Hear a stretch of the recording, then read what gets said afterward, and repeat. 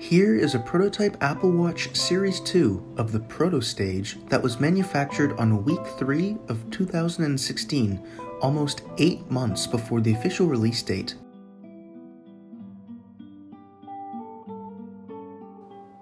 This Apple Watch also shares a number of hardware differences that wasn't present on production Apple Watches of the Series 2 model. Most notably, the diagnostic port on the bottom of the Apple Watch is completely different than production Apple Watch Series 2 models.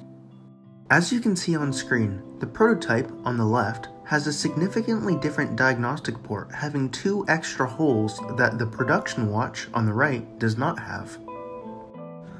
Another notable thing about this Apple Watch is on the Taptic engine, it has S24 engraved at the top left. This is not normally present on production Series 2 models. Also, as is common with other Apple prototypes, it has a FCC not compliant sticker on it. This is located on the bottom of the watch. The engravings on the back of the prototype look a lot more similar to the original Apple Watch than they do to the Apple Watch Series 2, the model that it's supposed to be.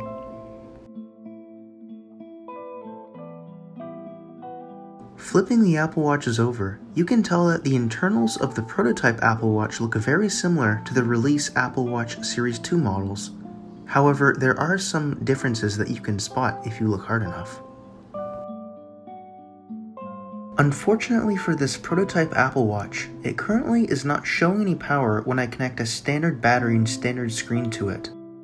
Also, another unfortunate thing is because the diagnostic port is different, I am unable to use the standard diagnostic port tools to check if it has power. So until I'm either able to obtain some prototype parts that might be more compatible with it, or get a diagnostic port tool that will be compatible with this Apple Watch, it currently has no power.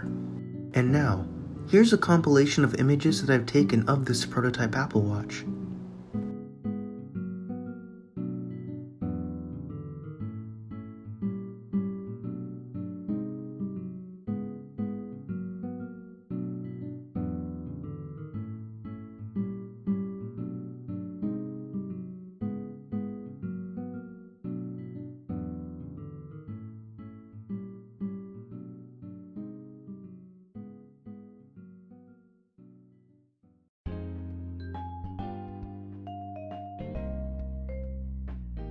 Thank you for watching my video, and I hope you enjoyed watching this piece of history. If you liked it, please leave a like, and if you want to see more content like this, even consider subscribing, as that really motivates me to create more content. Anyways, I hope you have a great day, and thank you for watching.